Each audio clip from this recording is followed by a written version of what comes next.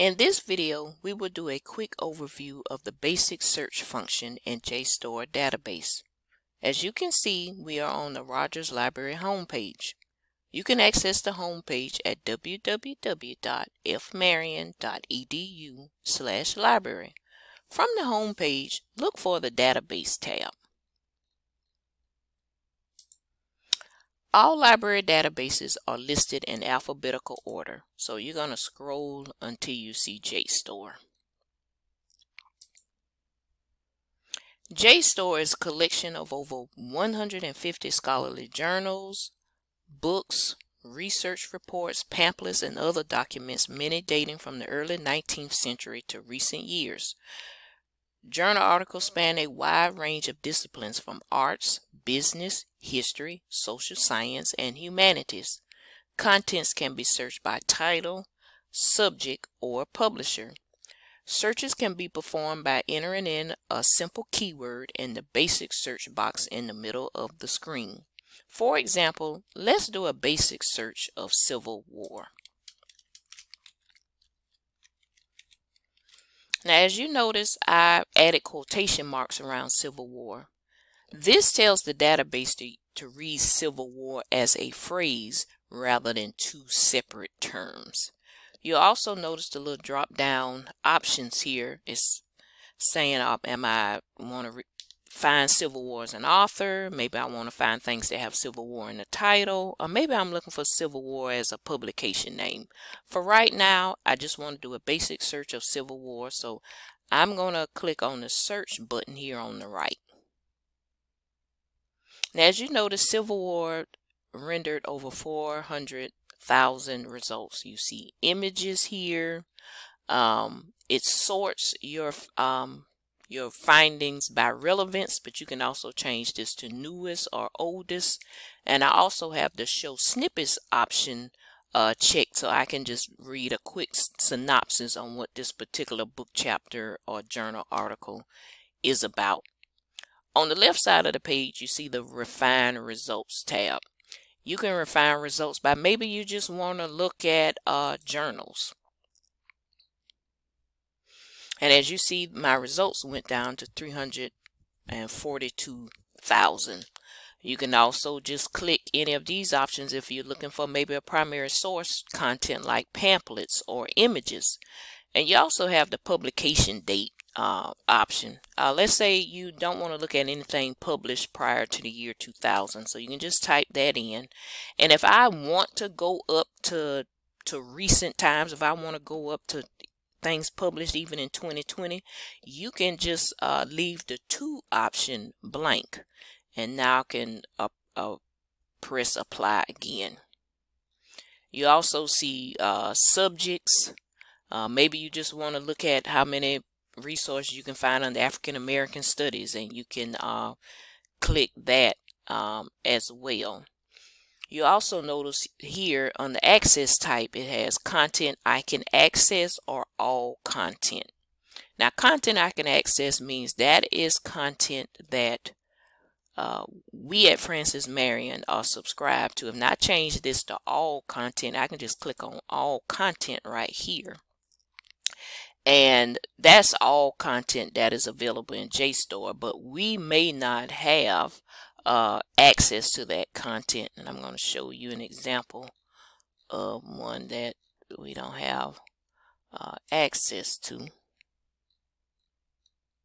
Okay, this one right here. When it's things that we don't have access to, you see this black X right here. And you notice it says citation access only. The download PDF option is not available. You can just click on this article, and it's just giving you the citation information. It's just giving you a quick preview, and that's it. You'll notice over here it says download for $9. Please do not pay for any info. Please see one of us reference librarians or speak to our interlibrary loan librarian, and let's see if we can borrow that particular resource from another university for you. We'll help you through the interlibrary loan access before you pay for anything. So now I'm going to go back to my results. And I'm going to click on content I can access. Try content you can access first, unless you absolutely need to borrow something from another university. Then we can help you with that. So let's look at this, my first option here. This is telling me it's a journal article. It's giving me the name of the article, giving me the author. It's telling you what journal it was found in. And so you can just click on this right here, and you have an image of the article that you want to look at. It's giving you an image of the actual journal, giving you a quick abstract on it. And I also want to point out stable URL here. Let's say you're actually in this database, but you need to leave and you want to come back to this particular resource. This stable URL is what you want to copy and paste and maybe send it to yourself, maybe email it to yourself. This is what you want to put in the browser to go back to this direct resource. If you copy and paste the web address in the browser, you're not going to get back to your particular find. Databases are updated all the time, and the address in the web browser can change. But the stable URL, it means exactly that. It's stable, and that is where this resource is located. This item actually will tell you how to cite the item in MLA, APA, and Chicago format. But check with your professor to make sure you're using the right, the most updated version of MLA, APA, what edition your professor wants you to use for your assignments.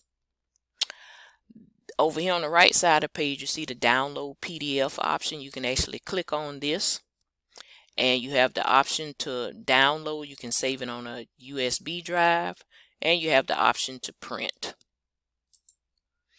Save, if you want to create a folder or a workspace, you can actually save any of the articles and book chapters that you find. And share allows you to email a finding to yourself. Now we're going to go back to the results over here, and I'm actually going to take out my content. I can just click on the X here, or I can just uncheck it over here, and I'm going to take that out too. You know, Civil War is a huge topic, and let's say you want to look at a certain aspect of Civil War. My research question is, what role did black soldiers play in the Civil War? Now, when you're searching in a database and you are searching more than one keyword at a time, you want to use Boolean operators. Boolean operators for databases is and, or, and not.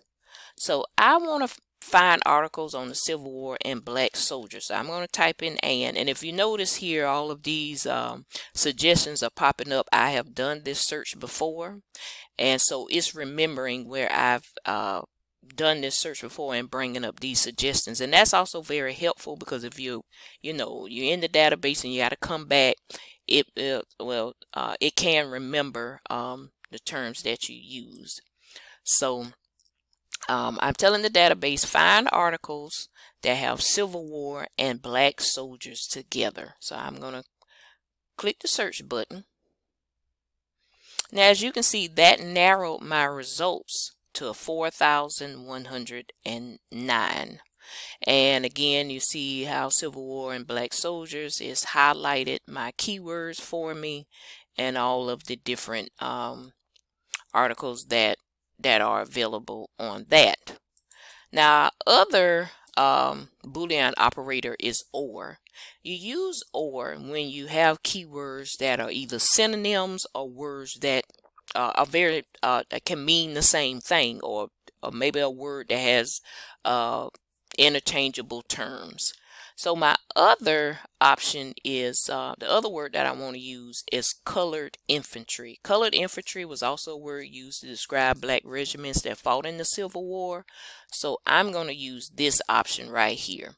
You notice I put black soldiers and I put my or, a Boolean operator between black soldiers and colored infantry. So what this is telling the database is find articles on the Civil War and black soldiers or colored infantry.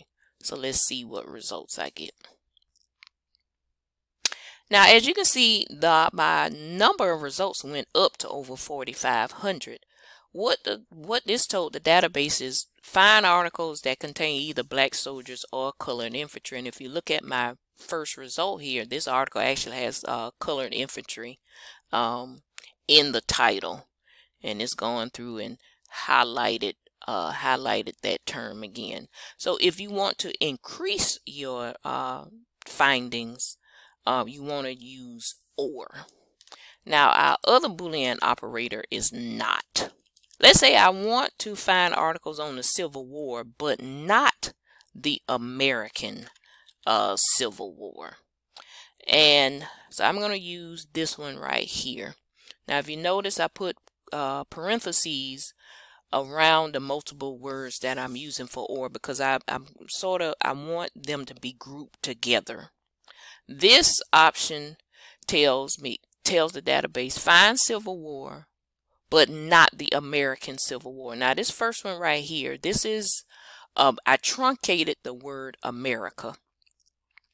Truncations are used when words can start the same, but it can have multiple endings. So America can be America, it can be Americans. I want to eliminate both. So I'm going to put the truncation where the similarity of the word ends. So I put it after the letter C.